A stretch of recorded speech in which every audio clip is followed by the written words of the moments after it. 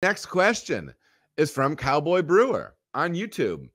This seems very off topic for the scheduled live video because he dropped this question on the one where I was going to talk about leadership and job to career. But could you give a brief breakdown of the different finings available on the pro side? And do they all offer the same gluten-reducing benefits? Also, is there an easy-to-use formula to determine how much to use in each batch? I used Cellar Science fining agent for the first time on my first lager, and it didn't clear, but I'm not sure if I used the correct dosage or not. Cowboy Brewer, great question. Remember, when we're talking about finings, we're talking about a couple of different things. Okay, so first of all, we have hot side finings, which are in general going to be some sort of seaweed derivative type thing, right? Where you're going to have, what would it be? It's not isinglass because that's fish guts and that's cold side. Irish moss, right? So like on the homebrew side, we're used to seeing Irish moss, and there's products like that can be used for clarity on the pro side. I would dig into either your major supplier, whether you're BSG, Country Malt Group, or LD Carlson, and dig in and look at what their hot side additives are. For me personally, for a long time, I've used Whirlflock, and that's done a good job. That doesn't do it all though, but so consider that like your hot side additive. And there are more options as well, but Whirlflock has always worked well for me.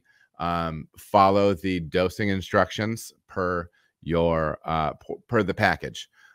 Whenever they have those listings on the website, you can pull up the spec sheet and their usage sheet or whatever. It'll be a PDF. It'll tell you how much to use per hectoliter or per barrel. Are you proud of me for saying hectoliter before barrel? Okay. Hopefully you are. And then continuing on.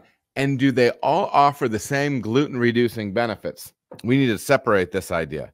The only one that I know that has a gluten-reducing benefit is an enzyme that is built for clarity and increased filterability of that beer.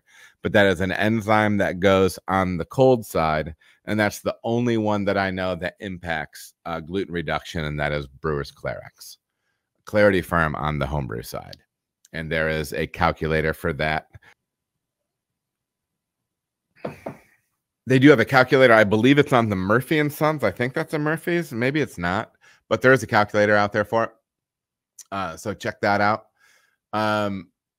But yeah, the clarity thing, there's a lot of factors included in there. You can use all the clarifiers and still have issues. And so there's multiple other factors, tracking down the amount of calcium that you have in there, in your water profile, making sure that there's maybe somewhere between 75 and 100 parts per million calcium in the finished beer, per, like I use brewing water. So yeah, that's my thought on that, Cowboy. I appreciate the question, and congrats on the shirt. Hit me up through a private channel so I can get name, address, and shirt and size that you want.